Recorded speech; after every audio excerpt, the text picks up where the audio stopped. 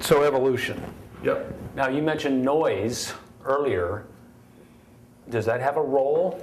And does that play into this DNA? Yes. Okay, so we can take the traditional theory of evolution and we can insert it into Shannon's communication theory.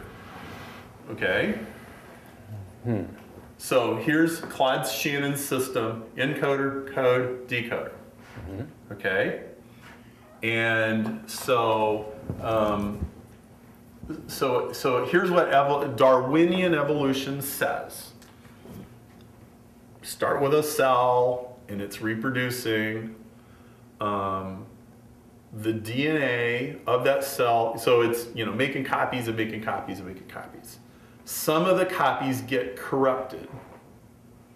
And some of those copies are better, not worse. Natural selection cleans out the bad ones and keeps the good ones, and the whole thing keeps improving and improving and improving and improving. Okay? Now, what I just said sounds very plausible. At face value, it's so ridiculously simple and so elegant. Like, well, what further explanation could you need? It's actually observable, right? Well, seemingly. I mean, I don't argue. I do not have any problem with the theory of evolution. I have no problem with it. I've actually, people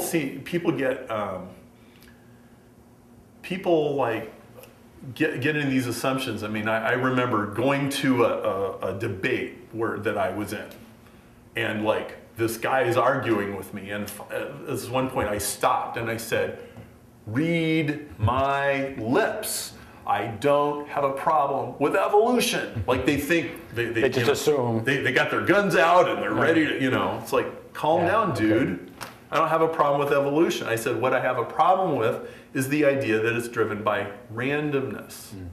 Okay, so here's, if you take Claude Shannon's system, what he's saying is, what traditional evolutionary theory says is that if we make millions of copies of this and we insert noise into the code, that occasionally some of the copies will be better, they'll have better information.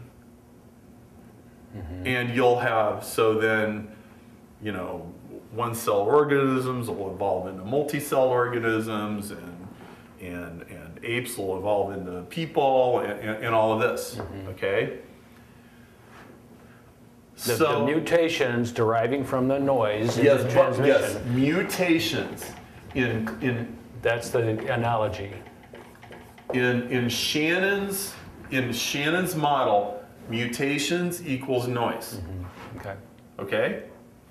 That's not a controversial statement at all. Okay? Right.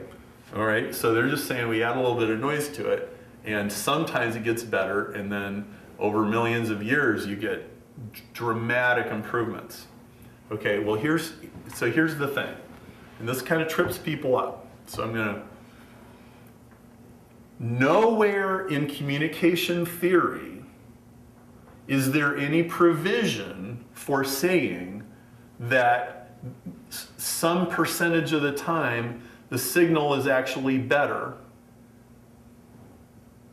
because of the noise. Okay. Okay? Now... Noise never is good to a signal. No.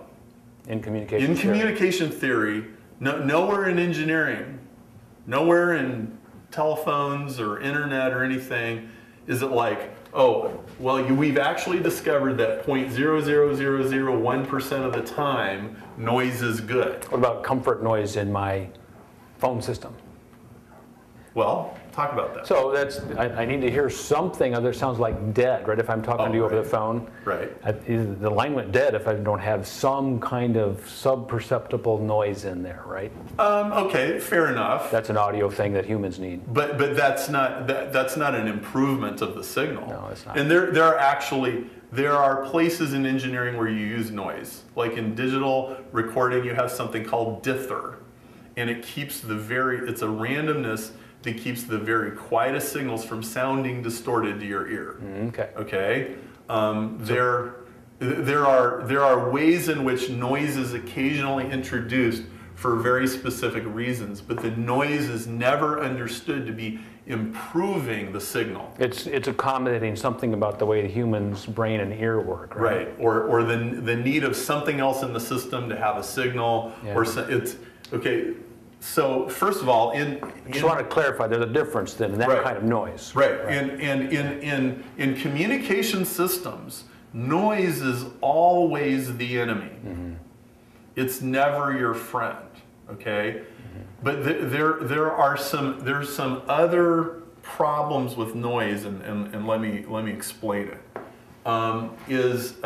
If you look in Claude Shannon's work, he talks about characteristics of signals. And he points out, for example, that the most common letter in the English language is E, E, right. right? You know, and so like T's and A and vowels and some of the consonants are way more common than the others, okay? And he shows how you can sometimes correct errors by knowing the statistical likelihood of E is much more common than Q. So if we have to guess a letter, if just purely guess a missing letter, it's better to guess an E than a Q. And then you can have higher levels of I before E except after C. You could use that to find missing letters. If you had a dictionary and you know the equipment was watching the words come, you could correct it, okay? So, but Shannon points out that all signals have idiosyncrasies, okay? All languages, all codes, and it's true. Any file in your computer, there's certain patterns that tend to occur over and over and over again. Noise destroys those patterns. It always destroys the patterns. If you take English and you start adding noise to it, whether you add it quickly or slowly or however, eventually there's going to be just as many Q's as E's. Just because of the way statistics will apply. Right, okay? And so when you add statistical randomness to any signal, it destroys it. But there's an even more important reason why it destroys it, okay? And this is really, really huge.